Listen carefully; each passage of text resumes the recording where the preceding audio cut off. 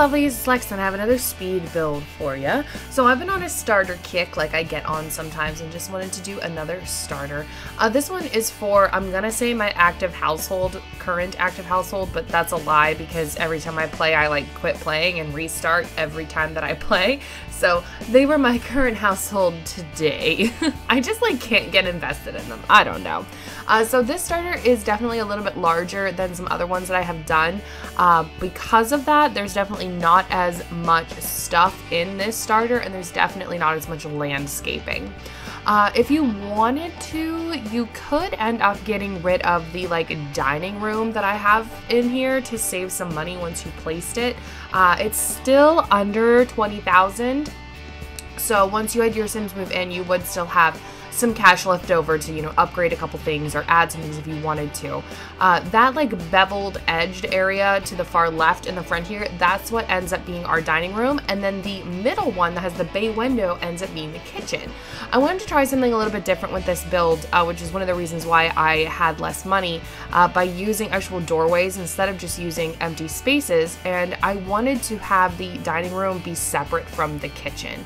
Usually when I do these starters, they're either like big, very open floor plans with maybe some half walls in between, or it'll be like one side's the living room and the other side is the kitchen slash eating area. I never really have separate dining rooms, so I wanted to do something a little bit different with this one, so that's why we have that there.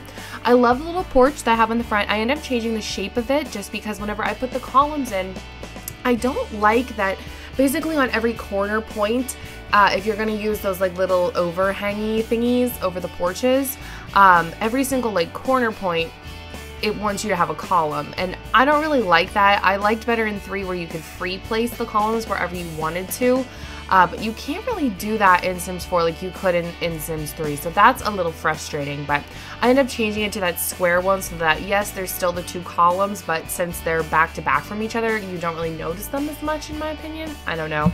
I think it looks stupid without it. Like it looks like there's something missing if you don't have the second column where there's that like a dip down thingy. I don't know.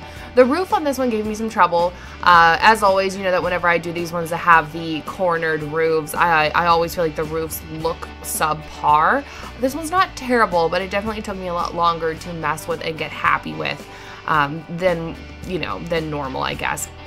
It's not too bad. I don't know. It's just kind of weird. It's kind of awkward and weird. But I mean, roofing is not my strong suit. I've said this before, but we're gonna roof. We're gonna roof for a little while here. Hope you guys are having a fantabulous day.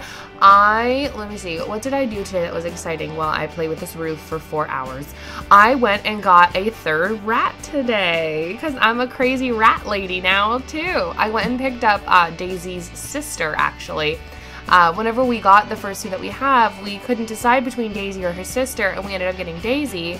And you know, we've had the rats for like a month now, but we kind of like felt bad that we took her away from her sister, that we didn't take them both together. So I contacted the rat rescue that we got the rats from, and I said, hey, do you still have Daisy's sister with you? And they said, yeah, we do. Nobody adopted her. And I said, well, can I come down and get her today? So I went down and I picked up Daisy's sister. She doesn't have a name yet.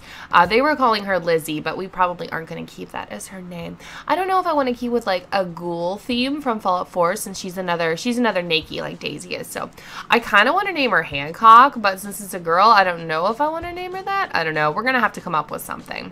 We're going to take a little while to get used to see how her personality is before we commit, but she's very sweet so far. She looks exactly like Daisy, except Daisy has some black on her back. Well, they don't have any hair, but her skin is like black pigmented, and Lizzie will say that. Hers is not. She's all pink. So they look exactly the same with just slightly different colors. So they're easy to tell apart, but personality-wise, they seem semi the same here. We did all hardwood. I went back to my all hardwood floors. I hate the carpet in this game. It's just like bleh, it's not for me. I don't mind it in kids' rooms, and sometimes I'll use it in very small spaces, but I would rather use hardwood and then put down rugs. Since this is a starter, it doesn't really have any rugs here. I don't normally save when I'm making these starters, but this one took me a little bit longer than other ones have, so I wanted to make sure that I didn't lose anything here. So the kitchen has all the counters and the sink on one side, stove, fridge, and one more counter on the other side. There's definitely room in this kitchen to like add more cabinetries and things like that, but since it's a starter, I just don't have a whole lot going on. We have our standard TV, bookshelf, computer. I do end up putting a grill and a small seating area on the back. And I'm trying to think.